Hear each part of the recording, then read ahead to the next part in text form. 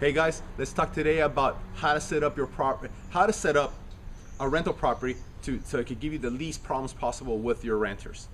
And a lot of you guys are taking advantage of what we're talking about, buying your investment properties, and you haven't yet already. Go ahead and look at the links right there. Make sure you click on it to start searching for your property, okay? But this is what you want to do to avoid the most problems possible. First of all is don't let your tenant know that you are the owner.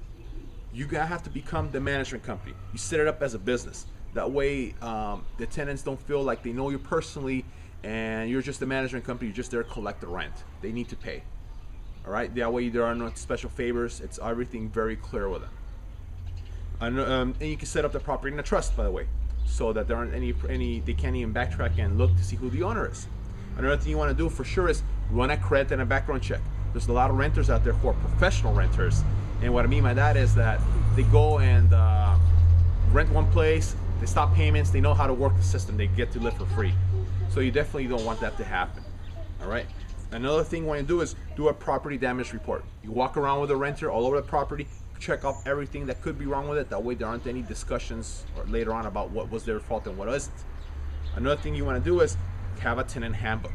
You have all the rules and regulations there. You have them sign it at the end. That way there isn't any discussions to what's allowed and what's not allowed in your property.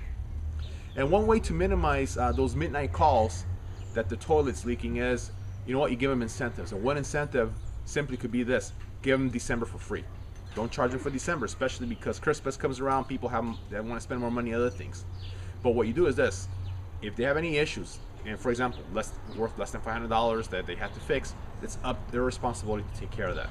And believe me, renters will jump at that opportunity to not pay rent, and they'll take care of the little things.